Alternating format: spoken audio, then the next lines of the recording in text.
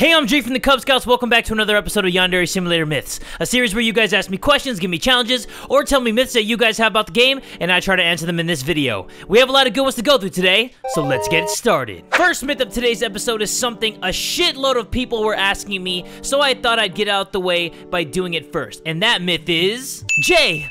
Boost your enlightenment to max, then go to the demon dimension. Do they say anything different? Are you now worthy of their power? Well, as you guys can see here, I've already maxed out my enlightenment because I'm savage as fuck. So we are gonna go to the demon realm, but to do that, we are gonna take this ritual Naifu, teleport to the roof, and end Midori Korino's life!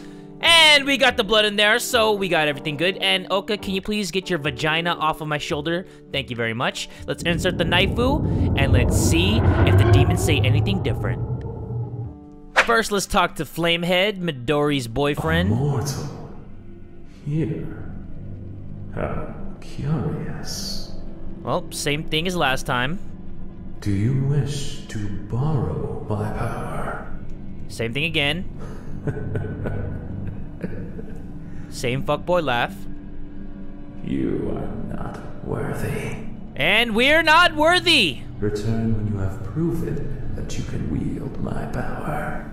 Okay, I just talked to Dickless Man and the sexy demon girl. They all do not say anything different, so max enlightenment doesn't do shit. Hopefully it does something in the future, but as for now, that is debunked. On to the next one. If you boost your racing high enough in the gaming club, can you outrun a teacher or a delinquent? Okay, maybe you can outrun a teacher, but there is no way in fuck that you're gonna outrun a delinquent. They are Terminators on crack. So let's boost our racing skill all the way to the max, and after we do that, I'm gonna try to get a teacher's attention, and we are gonna try to outrun them. So let's see where our racing is right now.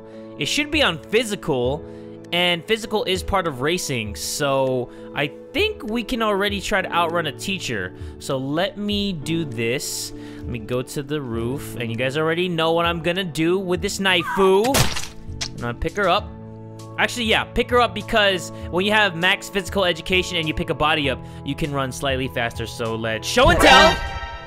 So it was you. It was me. I admit it. I ain't denying it. Let's go. Right now. Let's see if we can outrun this girl. Oh, shit. No, I don't think so. Come on. Oh, fuck. Oh, shit. The fucking teacher. Sensei, don't do it to me with the chopsticks in your hair. Ah, shit. Ah, shit, though. Fuck. Damn it. All right.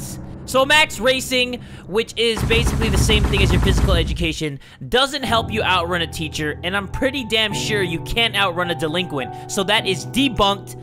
On to the next one. Jay, I have one. 1. Kill Midori Korino. 2. Show and tell the delinquents. 3. Teleport to gaming room. Make sure you join the club already. 4. Play a game and wait for the delinquent to come. Question, will you be in Dead Alive mode or will something else happen? Okay, let's try that out. We are gonna take the Naifu. And do I have the Naifu? I do not have the Naifu. That is embarrassing, Midori, because I was gonna take this Naifu and put it in your throat. There you go. And we have to show and tell the delinquent, so let's pick this bad boy up and head on over to our favorite troublemakers. Should be showtime. Go. Okay, let's go quick. Okay, there you go, there you go. Oh my god, I can't teleport! I can't teleport when the delinquent's chasing me! What the fuck? Oh my god! I couldn't teleport. Once the delinquent saw me, like, the debug menu was unusable. I couldn't use it. What the hell? I might have to drag Midori's body then, so I can use the debug menu, but it wasn't working for me. Let's try that again. Okay, so let me test something out. I'm no longer carrying Midori's body. Let me go right here. And they're not noticing me. Let me see if I can open the debug menu. Yes, I can. Okay, let me try grabbing Midori's hand, and let me see if I can use it then. Okay, so let's teleport. Nope, you can't use the debug menu when a delinquent is chasing you. That is some fuck! No! Oh my god. Yeah, so when a delinquent notices you, you can't use the debug menu. I don't know why. Actually, ladies and gentlemen, let me try something real quick. Let me fast forward time. And then I'm gonna open the debug menu right before they come. Then I'll teleport to the gaming club. So let's do this. What? And there you go, I teleported. Alright, so you can still teleport. So let's use the game. And then I should be getting smacked up by a delinquent soon, right? Or no? Where are they? Delinquent? No? What the fuck? Did I do it wrong? Hold on, let me teleport down. Oh, I can no longer use the debug menu. So yeah, I did trigger a delinquent, but they're not here. Let me see where they are. I'm not going down without a fight. Oh shit! Where the fuck did she come from? I triggered her, and then she didn't come till later? What, did she like go to a gas station and get a snack before she smacked me over the head? Okay, so now that I figured out how you can still teleport while, you know, triggering a delinquent to come get you, let me try that again and see if we can activate the dead alive glitch. Alright, let me drop Midori actually, because we don't really need her anymore. And then we're gonna trigger the delinquent to come and get us. There you go. Okay, play the game, play the game, play the game, and then... Oh! Okay, there you go. If you're... Whoa! What the fuck? Let's go! I've re-risen from the dead! Fuck yeah! You cannot stop me. I am invincible, bitch. I powered up. Basically leveled my Laifu up. So this is a crazy glitch. Damn. That is awesome. I'm gonna call this the Rise from the Dead gaming glitch. That is so sick. Okay, so if you're playing a game and you get hit by a delinquent, it will look like you died, but once you level up, once you hear that power-up sound effect, you will rise back from the dead, and you will be invincible Yandere-chan. That is so cool. So yes, it does work. It's the Dead Alive glitch, but I'm calling it the Rise from the Dead glitch. On to the next one. 1. Go to the gaming club. 2. Set camera in cinematic mode next to computers. 3. Play a game. 4. You will be sitting on a ghost chair. Ghost chair, you say? Very spooky. So, we are gonna set the camera up like so, put it in cinematic, and the chairs are gone. So, let's play a game. And yeah, we are now sitting on a ghost chair, or Yandere-chan is just very skilled at sitting on the air, and there actually is no chair there. But I'm pretty sure there's a chair there because I cannot walk forward. That is a pretty cool glitch in itself. See, if I try to walk forward, there is something in the way, obviously, but you just can't see it physically. So there you go, ghost chairs. On to the next one. When you did the invisible students glitch where you have a student stand in front of Kokona as she's taking her call, do the male students go into the bath with Kokona or somewhere else? Can you follow him? Alright, if you guys aren't familiar with this, I did this a few episodes ago. I can't remember when. My memory sucks the biggest balls. We are gonna get, we'll get this guy to follow us. I think he's the same exact guy we got to do the glitch with where we turned him invisible. So we need to make sure it's Monday. And then we fast forward time to where Kokona goes over to this area right here, and she takes her phone call. Wait, this guy's running away? Fuck. Hold on. Let me get you. And you better follow me, and you better not leave me, or else. Okay, here's the beautiful and lovely Kokoni. So let's get him to stand right in front of her. Oh, that is perfect. Look like he's about to kiss her. Let's teleport. And get this. Fill that up. And showtime, ladies and gentlemen. Come on, come on, come on, come on, come on. Oh, what? Someone really just threw water I don't think it worked. Yeah, if he runs over to the locker room with her, then it worked. Okay, it didn't work. He's still running in place. Let's try that again. All right. Let's have the guy stand here this time. There you go. That should be good. They're standing right next to each other. So let's do this shit. Port. And... boom! Yes, got him. Okay, so let's go to the front. There you go. And let's see where they both go. Oh, what the fuck? Where are you going? Hold on, where the hell is this guy going? Okay, there you go. Now he's going to the locker room. So let's follow him and see where this grayed out mofo goes. Maybe he secretly has a crush on Kokona. He's like chasing her. He's like, oh, I can't wait to see her naked in the locker room because I'm a fuckboy. All right, he's going here, and I'm assuming this locker room is unisex because a guy is going in here too. But no, he is standing here, and Kokoni's naked, but she's still grayed out. And yeah, so he just stands here. And let me see if he still stands here after Kokona is done with her bath, because she has steam clouds coming out, but she's grayed out, so that's good. But this guy, he's still obviously in his school uniform because you can see the outline of his jacket and his little fuckboy smile. But yeah, he's just standing here. But let's wait until Kokona comes out and see what he does from there. Okay, so Kokona's done with her bath, but he's still standing here. I don't know why. Okay, so once you pour water on Kokona and any male student, they just stand in front of Kokona's locker. They don't get changed or anything. They just stare at it like they're in love with it or something. So hopefully that answers your question. On to the next one. 1. Join gaming club. 2. Get a teacher to chase you. 3.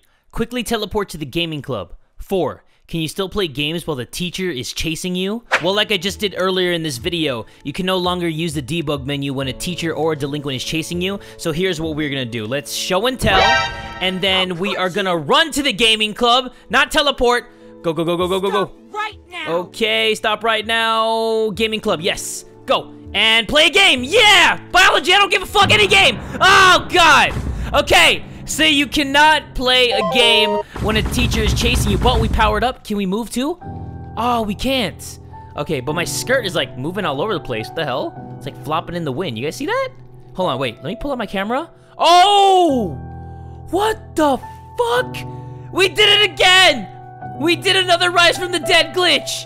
Let's fucking go. Let me put this in cinematic real quick. Hold on, let me move here. Cinematic. And yeah. Everything's all distorted. That is so sick. Okay, so we glitched out again. They pinned us, we got apprehended, but once we powered up, the game continued. So if you guys want to try that on your own, just do the steps that I did. You can no longer teleport though, so you better run your ass off to the gaming club. So hopefully that answers your question. Yes, you can still play games, but the teacher apprehends you, but you become alive again if you pull out your camera. On to the next one. Oh, and every time I put my camera away, Yandere looks like she's about to do the dab, but then she gets apprehended by the teacher again. So it shows that same animation. Look at this. If I just like move this right here, she gets apprehended, pull out the camera, put it back, and then yeah, it shows the same exact thing. That is so sick. Okay, but for real though, on to the next one. Jay, try this. 1. Go join the gaming club. 2. Boost your stealth completely. 3. Go peek in InfoChan's window. 4. Will she notice you? I'm pretty sure she will notice you, but you know what? We are gonna try this anyway because you never know what might happen. So let's boost our stealth, and we are gonna do this throughout the week from Monday all the way until Friday so we can max that bad boy out. Okay, it is now Friday. Time to boost our stealth one more time for the homie DJ Screw. And there you go, we powered up. So let's go head on to InfoChan's window, and maybe she might not say anything at all. Maybe we can sneak in, get a little peek in. I know you're there. Run along now. There's nothing for you to see here. Okay, there you go. So we peeked in the window. She still noticed us. Stealth is obviously no match for InfoChan, so that is debunked. On to the last myth of today's episode. 1. Make sure it's Monday morning. 2. Put your reputation in the max with the debug menu. 3. Join the gaming club. 4. Play the biology game. 5. Tranquilize Saki. 6. Go to class. 7. Wait for Kokona on the roof that she can speak about her domestic abuse. 8. Look what happens. Okay, it is Monday morning. We have joined the gaming club and our reputation is maxed. So they said we need to play the biology game. So let's go over here and play that game. There you go. How is she playing the game though? She's not even pressing any buttons. She's a wizard, Harry. Now we need to tranquilize Saki. Hello, Saki baby. Can you follow me, please? Alright, there we go. So let's head on over to the trank room and trank this skank. So the myth wants us just to trank her. We don't have to put her inside the box. So let's pull this out and ba-bam! And then we go to class, like so. Wait, okay, there you go. Go to class. It wasn't appearing for a second. Just boost random stats. And now we gotta head on over to the roof and see what happens when Kokona is talking about her domestic abuse. Okay, here comes my baby girl Kokoni. Let's go around here and let's just listen in and see what happens. Nothing? She's not saying anything. She's just standing there looking at the wall like a reti. Maybe I'm supposed to put Saki inside of the box? Because it didn't say that I'm supposed to, but it didn't say I wasn't supposed to. So let me try putting Saki inside of the box, and then let me try this again. Okay, I just put Saki inside of the box. Kokona is now back. Let's see if anything happens differently in round 2 of this thing. Okay. She's still just standing there looking at the wall. Is this supposed to be awesome? Because this is just your run-of-the-mill typical Kokona being dumb shit. Alrighty then, let me stand here and see if she starts talking to me about it. No? You're not gonna talk to me about domestic abuse? Alrighty then. Delinquents down there. My wife over there. Doesn't make any sense to me. Here, I'll pretend to be Saki. Hey, Kakona! Did you want to talk about your domestic abuse? Yeah. Alright, let me try putting Saki's body up on the roof and see if Kakona starts talking to that. And she's just chilling there. She's walking in place, actually. And she's not talking to Saki. Come on, girl. Talk to Saki. Talk to Saki. Here, let me grab her hand. I'll be like, hey, it's me. Talk to me about domestic abuse, Kakoni. And then she runs away. Alright, I don't know what's supposed to happen there. Is Kakona just supposed to stare at the wall? I have no clue. Maybe you were able to do it in a previous build, but as of right now, I've tried all the possible things that I could to get Kakona to react or do something crazy or funny or awesome, but she just stands there and looks at the wall. But that's gonna do it for this episode of Yandere Simulator Myths. If you guys have any more myths, comments, questions, or challenges, please leave them in this comment section below, and I will choose the most creative and unique ones. But if you guys enjoyed this video, please give it a like, and tell a friend today that Jay from the Cub Scouts is that dude!